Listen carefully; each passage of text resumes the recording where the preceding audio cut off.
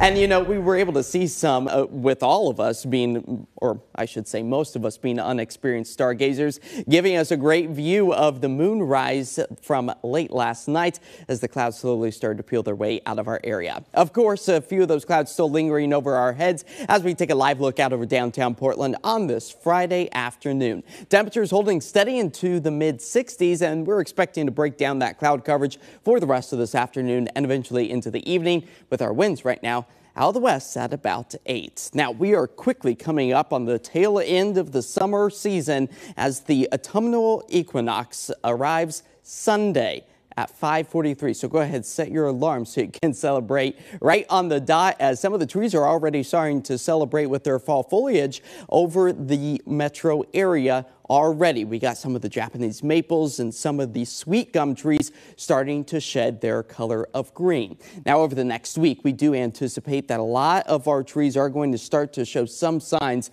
of fall foliage, especially through the I-5 corridor, over the high terrain, the Cascades. Some of the higher elevations around the Three Sisters peaks could near the peak fall foliage within the next 7 days. That's because higher altitudes are slightly cooler. But this is just the beginning of that slippery slope of cooler temperatures. By the start of autumn, 75 degrees is that average daytime high and 53 is the overnight low.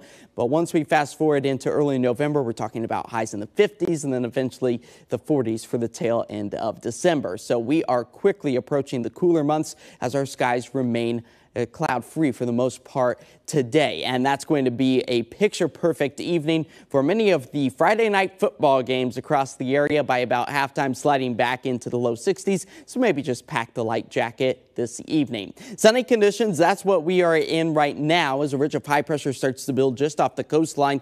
That's going to be our warming mechanism this weekend, the start of next week. This is a very similar setup to what brought us the triple-digit heat back during the summer months. Keep in mind, we're at the very tail end of September, so we won't be seeing triple-digit numbers, but highs well above the average, putting us in the mid to upper 80s. So we'll time it all out for you with just a few lingering clouds as we work our way through the rest of the weekend. As we wake up on Saturday, we'll get a little bit more of that sunshine by the afternoon before another cloud deck moves in for Sunday, and it's going to be sitting overhead for much of the day. But today, here in the city, 71 degrees. That's our end goal as we enjoy the sunshine and winds out of the north-northwest at about 3 to 6. Tonight, just a few lingering clouds, but mild, and it will be feeling in the low 50s by the start of the day tomorrow. Our 7-day forecast does show this dry stretch of weather taking us through the weekend, but you'll notice those temperatures climbing close to 80 degrees for the first official day of autumn on Sunday.